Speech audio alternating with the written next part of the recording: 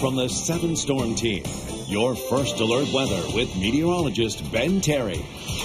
All right, looking at our Skycam time-lapse view from this morning. Bright sunshine ahead and, of course, a few clouds working on in now.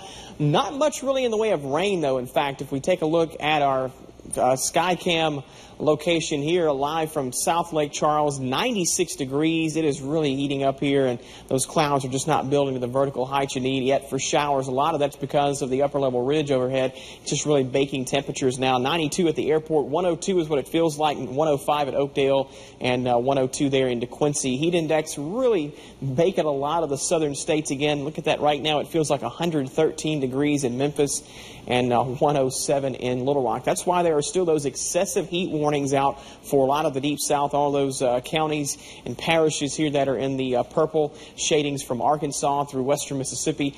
That's because those heat index values still up to about 115 in spots there to our north. Not quite feeling that hot here in southwest Louisiana, but with the sun continuing, we're going to see those temperatures warm on up. Radar is showing the bulk of the rain staying off to our east as expected here over the northeastern Gulf of Mexico and through portions of Florida. So the upper level ridge still in place. Not going to say we won't have 1 or 2 storms ruled out later this afternoon, but chances of rain really no higher than yesterday. Mid-90s, and then we drop off slowly through the 80s. Your weekend planner will hold a little bit of a higher rain chance on Saturday. We'll go up to 30% by the afternoon. That increases to about a 40% chance there on your Sunday afternoon with highs in the mid-90s. If you're traveling this weekend along any of the area beaches from Galveston, not a whole lot in the way of rain tomorrow. I think you may dodge a lot of the rain over toward the Galveston area. A couple storms here along Holly Beach, and then if you head eastward through the Mississippi and Florida beaches, that's where the rain chances really pick up. Places like Pensacola, Destin, over toward Panama City, scattered thunderstorms, a good likelihood all the way down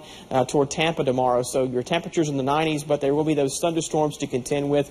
And not only tomorrow, but a lot of the next several days here along the eastern Gulf of Mexico. We still have Tropical Storm Earl pushing through now back over the extreme southern Gulf of Mexico. It's going to be pushing back inland, though, and then meet its fate over those mountainous areas there into Mexico. Will be weakening there as it moves off back toward the south and west. A wet setup across the eastern Gulf, though, as we go into next week. An area of low pressure developing here over Alabama, Georgia. Will be hanging out over the northeastern Gulf for several days. There will be a slight chance we could see some tropical development here with this. Not worry about anything, though, for southwest Louisiana. This is going to hang out here. May develop into some sort of weak tropical system next week, but eventually that's going to be pushing back northward there into Georgia and Alabama. But this is going to dump a lot of rain. In fact, there will be areas here along the Florida coastline that will pick up several inches of rain over a multi-day period next week. We're going to be on the western side of all that moisture, so we're on the low end of those rain accumulations next week. But our chances of at least scattered showers will increase a bit as we go into the next several days, as we'll have that moisture off to our east. We can't rule out at least a chance of rain each day there with highs in the low to mid-90s and lows in the upper 70s. So get out there and enjoy this hot weekend. Not a whole lot of rain to deal with. All right. Thanks a lot to you.